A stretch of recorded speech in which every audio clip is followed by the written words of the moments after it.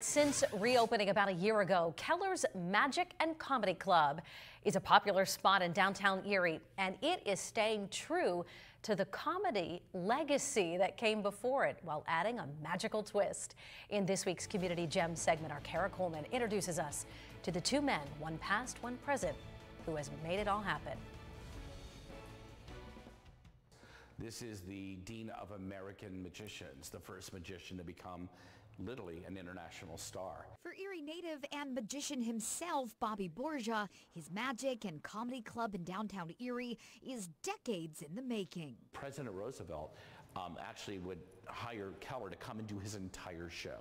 And it's all centered around this man. L. Frank Baum, when he wrote The Wizard of Oz, based the wizard on Harry Kellar himself. Jamestown has Lucille Ball, right? We got the real Wizard of Oz. Isn't that kind of cool? Incredible. Kellar was born in Erie and grew up just a stone's throw away from the club that now bears his name. And other than magic, he was known for being a huge influence on the Harry Houdini, as documented in letters between the two men.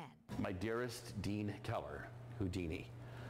This is one of hundreds and hundreds of letters. And with the blessing of the Kellar family, all this magic history is here at Kellar's, the old Junior's Last Laugh comedy club. When Borgia bought the place in 2020, he had visions of bringing Kellar's legacy to life. Nashville has House of Cards.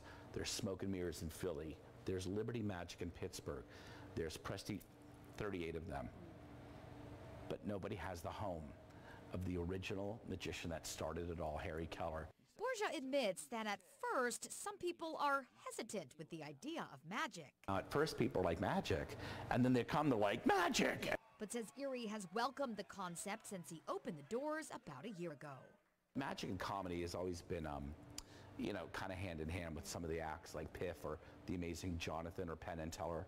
You know, they were always like that comedy magic people. He's still bringing in big names from the comedy scene. Just last weekend, it was Chris Kattan from Saturday Night Live fame, but is also booking magicians like the ones you'll see on those popular TV talent shows. Our bar is not normal. It's an actual show at the bar. So they come and sit at the bar and they're watching a whole magic show from the guy that's been on TV. And while he's happy with Kellar's success so far, in true magician form, he's got more tricks up his sleeve. For this week's Community Gem, Kellar Coleman, Erie News Now.